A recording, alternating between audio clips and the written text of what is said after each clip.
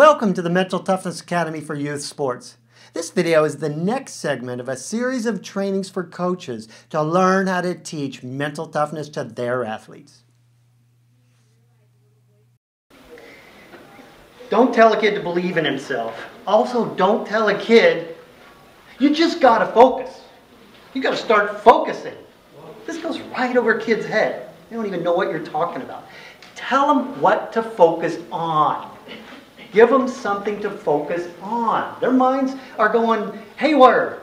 They're thinking about their last event, their last screw up. They're worried about what might happen next. They're going all over the place with their teammates who's thinking this, my parents in the stands, and you're going, focus. How do I focus, coach? This works wonders, and I preach this all over the place. I call it just focusing on the love of the sport. When you have an athlete that has trouble focusing, you take a moment or two and say, Joan, what are you doing here? Why do you run the 500 meter? Why do you do the long jump? Why do you do the high jump? Right? They usually will say things like, well, it's fun. It's challenging. I like it. No. Dig deeper. And tell them to go home and say, I want you to write out a list of all the things you absolutely love about your event, about being here, in detail. A lot of times they need a little help on this. I say, well, you know, my sport is golf. That's my first sport. And when I get to the golf course, man, I just love being out in the open. Finally breathing some fresh air. I love cross-hatched fairways. I love the feel of a ball going right off the center. Oh my gosh, it's just like magic going up my arms. You know, I love the smell of fertilizer in the morning. And I go on and on about these details. Right? I actually had a swimmer recently. I said, what do you love about swimming?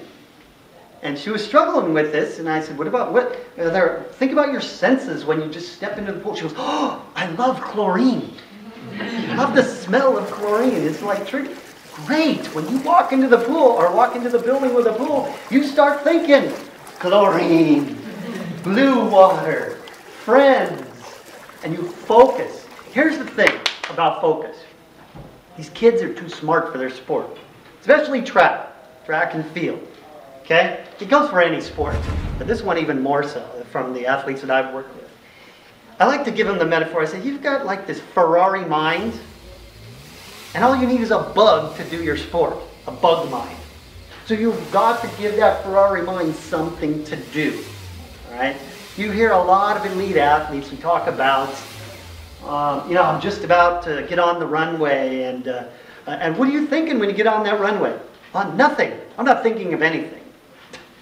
Good luck trying to teach a 14, 15, 16-year-old. Don't think of anything. It doesn't work. I can't do it.